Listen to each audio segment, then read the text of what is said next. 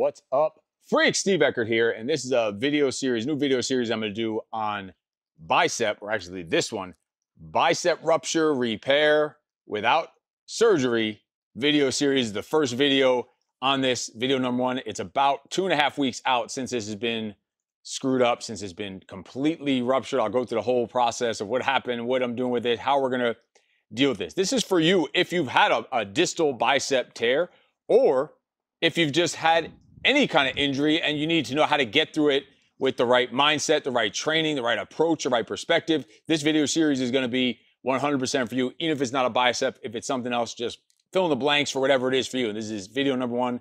Again, so about 2.5 weeks ago at my son's birthday party, I did a whole video episode, a whole podcast episode about this. I'm not going to go too much into detail. I'll tag that video down below in the notes. But I was doing a rope climb, a plyometric rope climb, where I grab it, I jump up, grab it, jump up, grab it. Very explosive. I've done it tons of times.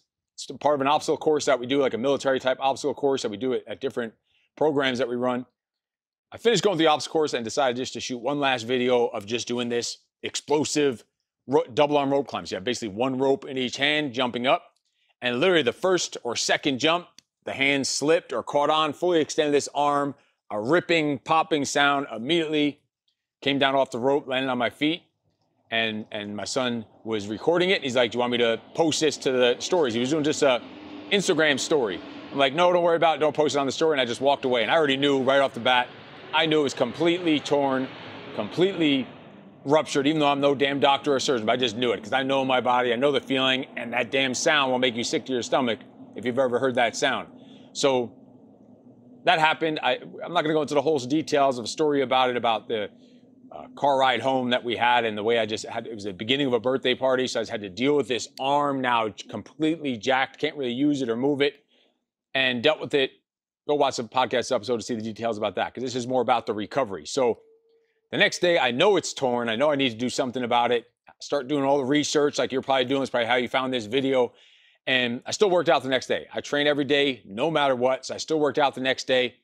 I couldn't even really hold this arm up because this bicep's completely flopping. This is all swollen, like yellow bruising. It's still, you can't see because of the hair and tattoo and tan here, but it's like all this yellow bruising in here, this weird stuff going on, just pure mush where this tendon should be. It's like a strong, like wire tree branch there, and here was just mush, and now it's already having some scar tissue building back up.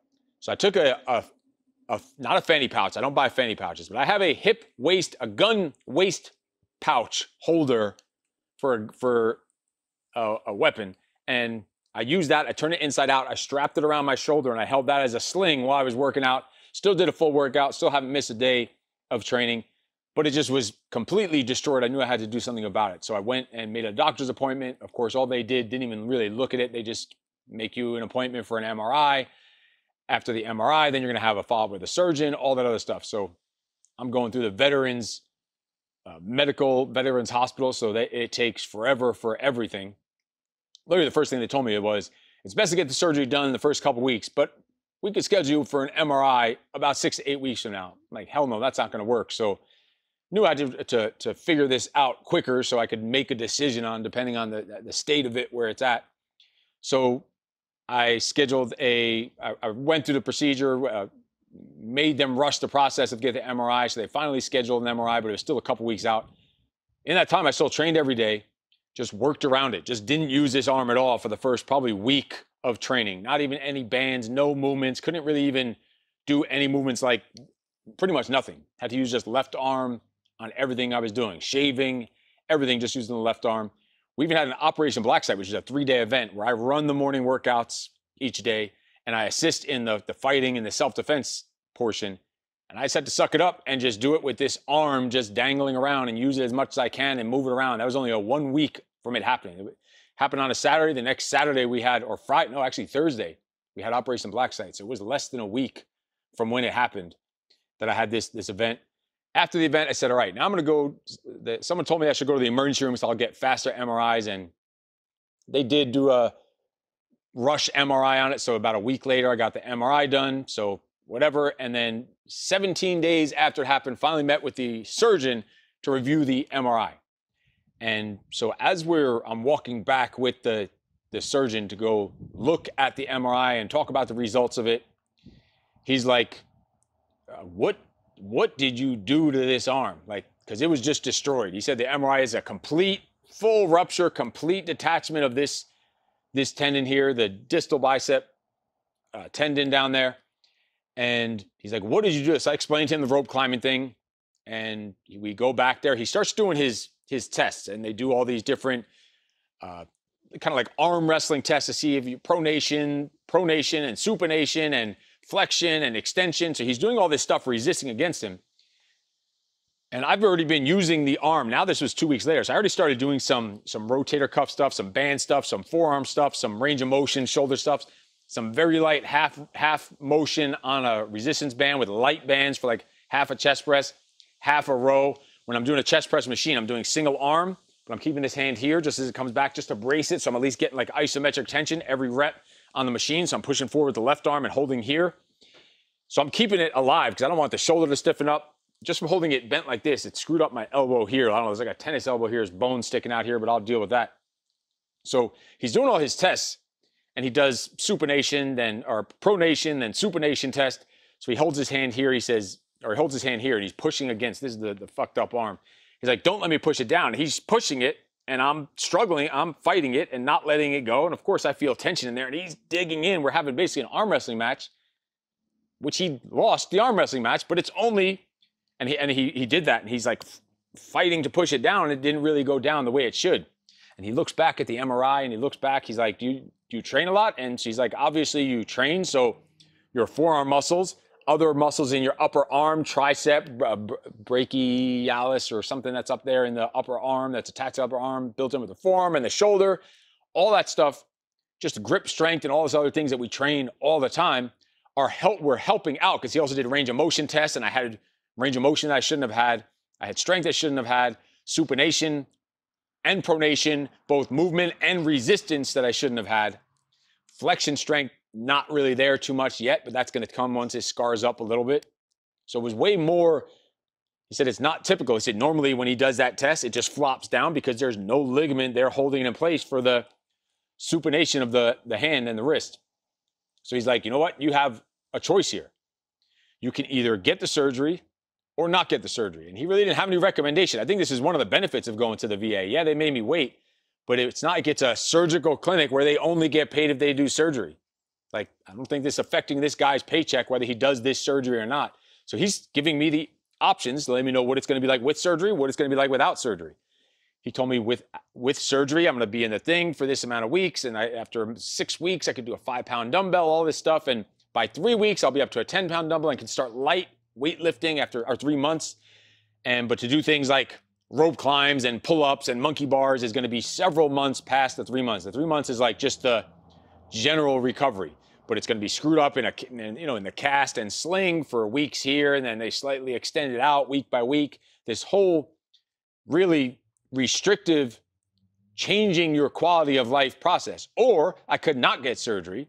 And he said, with the way that my other muscles are working and the way that I have range of motion and everything, I use this arm totally normal without this, just a week and a half or 2 weeks later. He said, it's not going to affect my lifestyle at all. My strength will come back. He said, I'll be doing pull-ups in a couple of weeks if I want. I mean, technically I could do pull-ups right now if I want to. I would just use the other muscles. I could do it. It wouldn't feel great in there, but I could bang out a set of 10 pull-ups if I needed to right now. I could do the fucking rope climb right now. I could do that plyometric rope thing right now if I had to. Wouldn't want to, wouldn't be great for it, probably would set back the recovery, but I could do it. So he said, since my strength is there, the range of motion is there, the only reason for surgery would be, he used a fancier word than aesthetics. I didn't even know what the word was. I had to ask him, what does that even mean? And he said, just the way it looks, aesthetically. Like, you're going to go through all these months of rehab and restriction and lower quality of life for all these months just so it looks better, because you could see here, this muscle attaches all the way down to the forearm right here with this tendon. This has like a 2.5-inch gap right here. So once I could start working this muscle. So I haven't worked this bicep.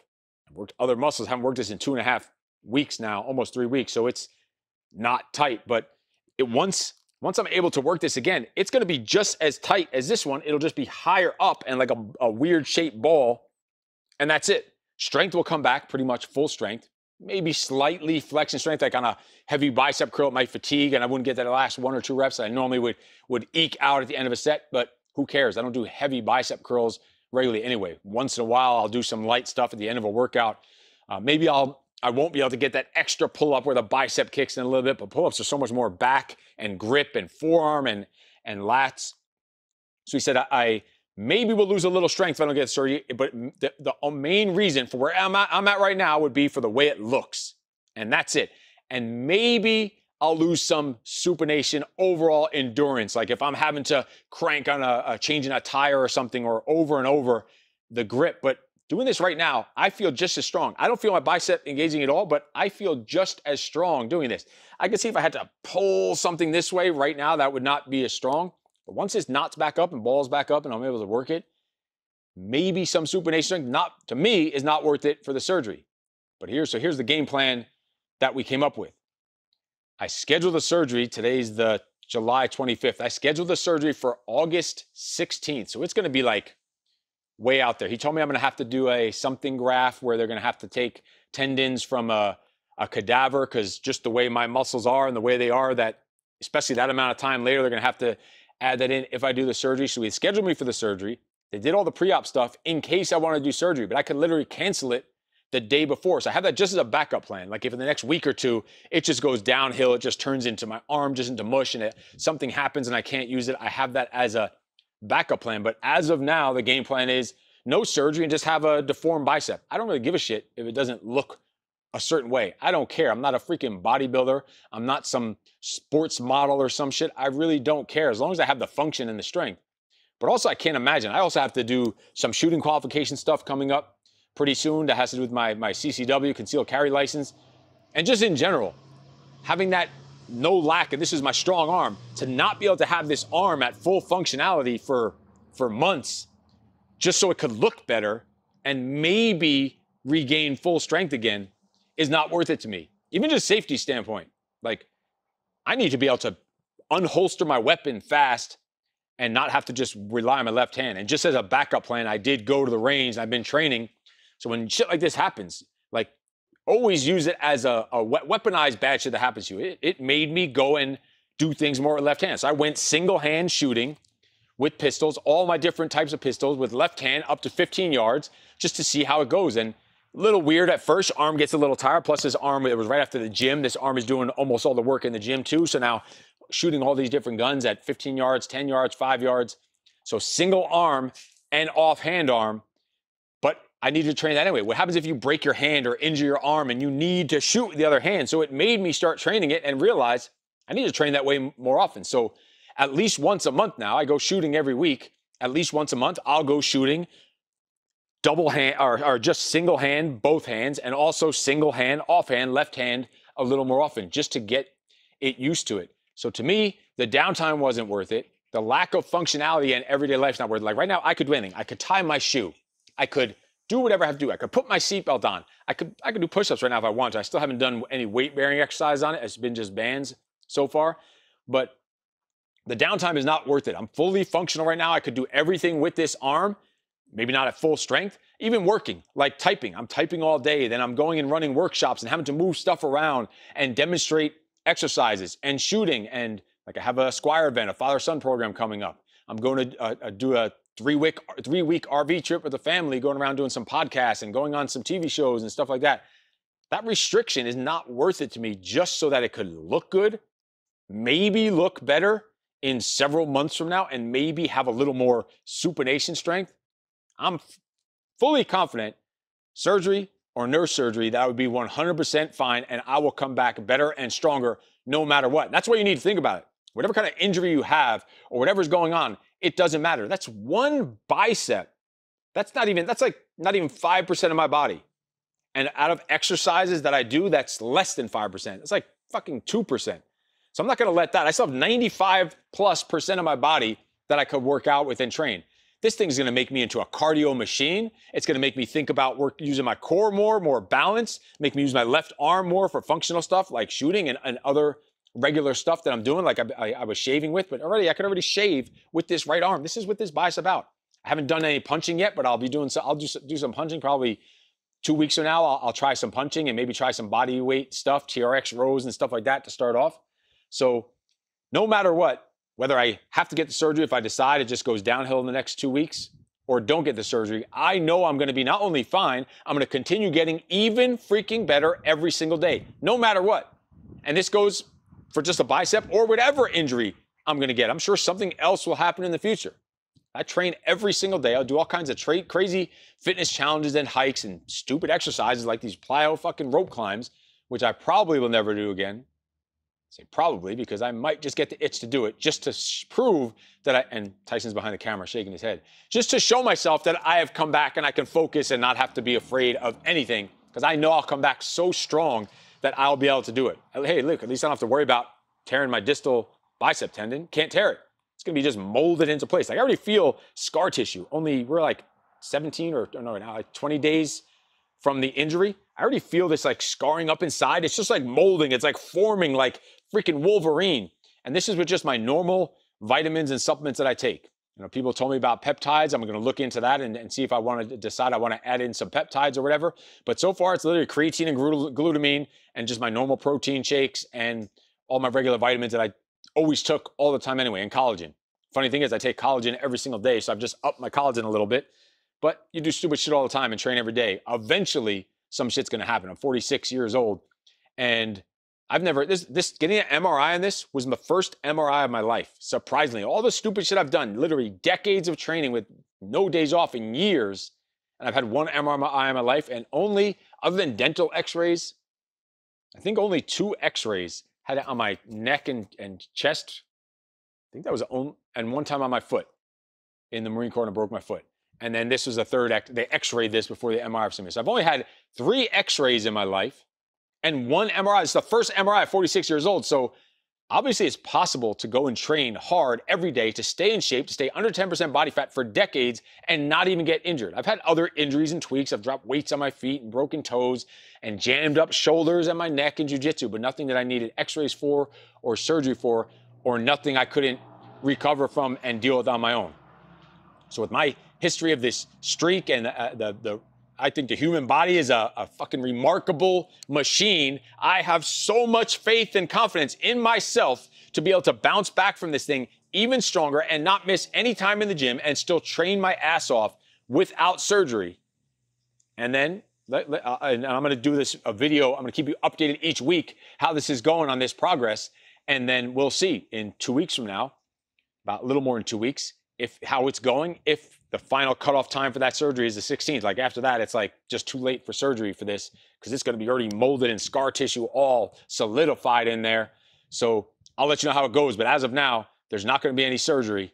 And I know it's just going to be, I'll be just the same freaking hardworking, training every day, busting my ass freak that I've been this entire time. I'll just have some weird deformed bicep. And guess what? I don't care. Look at me already. Can't get much worse than this. So I'm not worried about it. So this is the mindset you need to have. This is a perspective you need to have. No matter what you're going through, no matter what's going on, but what injury you have, whether you have to have the surgery, whether you decide not to go surgery, whatever your options are, if you must have surgery, if you're forced to, or if you can't have surgery, whatever the case, there is always a way to work around it. There's always an upside. There's always a plus side. Look, just this alone has, I've used this to, I've done a podcast episode on this. I'm now starting this video series on it.